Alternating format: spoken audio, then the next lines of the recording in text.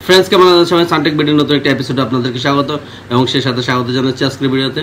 Friends আজকে দেখিয়ে দেব কিভাবে আপনার আইফোনের অ্যাসিস্টিভ টাচ হোম বাটনটি কিভাবে অন অফ করবেন সেটা আমি দেখিয়ে দেবো। আর সে হোম বাটনের ভিতরে যে অপশনগুলো আছে এগুলো আপনি কিভাবে এগুলো সেটিং করে নেবেন সেটা আমি আজকে আপনাদেরকে দেখিয়ে দেবো। আর ফ্রেন্ডস আপনি যদি আমার চ্যানেলটি নতুন ভিজিট করতে হলে অবশ্যই আমার চ্যানেলটিকে সাবস্ক্রাইব করে নেবেন এবং পাশে থাকা বেল বাটনটি অন করে দেবেন যেন পরবর্তী নোটিফিকেশনগুলো আপনি সবার আগে পেতে পারেন। সো শুরু করা যাক।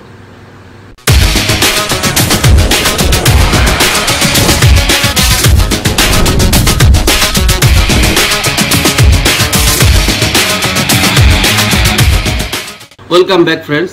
তো আমরা চলে যাই মোবাইল স্ক্রিনে। টাচ হোম বাটনটি অন করার জন্য আপনাকে সর্বপ্রথম যেতে হবে সেটিংয়ে যাওয়ার পরে আপনাকে যেতে হবে ডাউনে যাব। আমরা ডাউনে যাব, এখানে যে জেনারেল সেটিংটা আছে জেনারেলে আমরা ক্লিক করব। জেনারেলে ক্লিক করলাম। জেনারেলে ক্লিক করার পরে নিচে যাব। এরপরে এখানে হচ্ছে যে অপশনটি অ্যাক্সেসিবিলিটিতে টাচ করব। অ্যাক্সেসিবিলিটিতে যাওয়ার পরে আমরা ডাউনে যাব, এখানে নিচের দিকে যাব।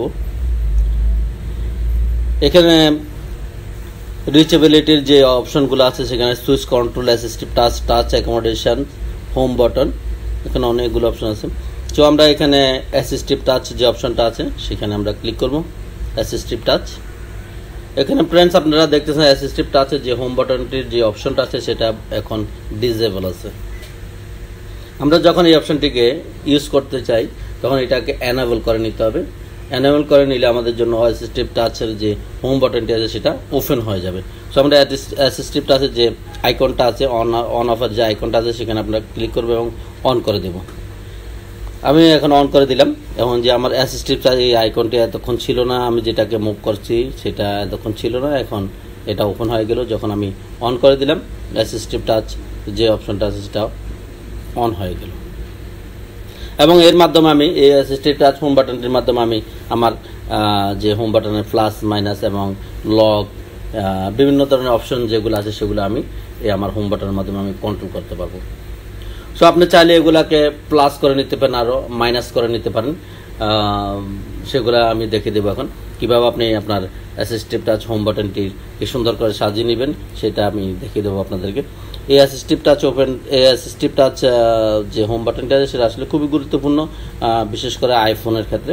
কারণ হচ্ছে এখানে একটি মাত্র বটমে থাকে যেখানে আপনি সব অপশনগুলো ইউজ করতে পারেন না। সো সেই ক্ষেত্রে অ্যাসিস্টিভ টাচ আইকনটির মাধ্যমে আপনি আপনার যে আরও যে আদার্স অপশনগুলো আছে সেগুলো আপনি অ্যাড করে নিতে পারেন এই হোম বাটনের ভিতরে। আপনি খুবই সুন্দর করে ইউজ করতে পারেন এবং এই খুব সিম্পলভাবে আপনি আপনার বিভিন্ন ধরনের যে অপশনগুলো আছে সেগুলো অপশনের ভিতরে না গিয়ে এখান থেকে এই হোম বাটনটির মাধ্যমে আপনি ইউজ করে নিতে পারেন। সো আপনি যদি মাইনাস প্লাস এবং মাইনাস করে নিতে চান এই হোম বাটনটির যে ভিতরে যে অপশনগুলো আছে সেই জন্য আপনাকে যেতে হবে এখানে। এরপর আপনারা দেখতেছেন নিচে কাস্টমাইজ টপ লেভেল মেনু, এখানে এই অপশনটাতে ক্লিক করলে আপনার জন্য যে এডিট যে অপশনটা আছে হোম বাটনের আইকন অ্যাসিস্টিভ টাচ হোম বাটনের যে অপশনগুলো আছে সেগুলো আপনি এডিট করে নিতে পারেন আপনার পছন্দনীয়ভাবে। সো এই জন্য আপনাকে নিচে আপনি দেখতেছেন প্লাস এবং মাইনাস, এখানে যে অপশনটা আছে 6 আইকন। প্রথম পেজে আমার যে হোম বাটনের 6টা অপশন আছে, 6টা আইকন আছে। এই আইকনগুলো আমি চাইলে মাইনাস করে দিতে পারি এবং ইচ্ছে করলে আরও প্লাস করে দিতে পারি। তো সেই জন্য আপনাকে প্লাস যদি মাইনাস করে দিতে চান তাহলে মাইনাস অপশনে যখন আপনি ক্লিক করবেন একটা একটা করে ওগুলো সবগুলা রিমুভ হয়ে যাবে। এবং আপনি যদি প্লাস করতে চান সেই ক্ষেত্রে আপনি প্লাস অপশনে যখন ক্লিক করবেন তখন আপনার জন্য এই অপশনগুলো প্লাস হয়ে সামনে হোম বাটন অপশনে এসে যাবে।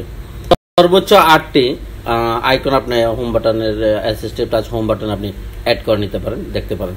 তো সেই ক্ষেত্রে আপনি ইচ্ছে করলে সাজিয়ে নিতে পারেন। যখন আপনার প্লাস অপশনে ক্লিক করবেন তখন আপনার জন্য অ্যাড করার জন্য অপশনগুলো চলে আসবে, আপনি কোন অপশনটা আপনি কোন আইকনে চান। সো আমি রাইট বাটনের ভলিউম আপ রাখি, সেটা আমি যখন প্রেস করবেন টিকমার্ক হয়ে যাবেন। ডানে অপশনে ক্লিক করলে আমার ভলিউম আপ অপশনটি আপনার অ্যাড হয়ে গেল।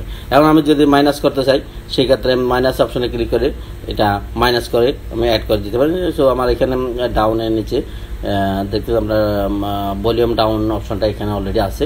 সো আমি এটা করবো না, এটা যেহেতু আছে। তো আমি আরেকটা অপশন করে নিই, এখানে যেমন হোম নোটিফিকেশান এই অপশনটা আমি অ্যাড করে দিলাম। সো এখানে নোটিফিকেশনটা অপশনটা অ্যাড হয়ে গেল। এবং আমি চাইলে আবার প্লাস অপশনে যদি এখানে ক্লিক করতে যে কোনো আমি লক স্ক্রিনটা অ্যাড করলাম, লক স্ক্রিন এসে গেলো।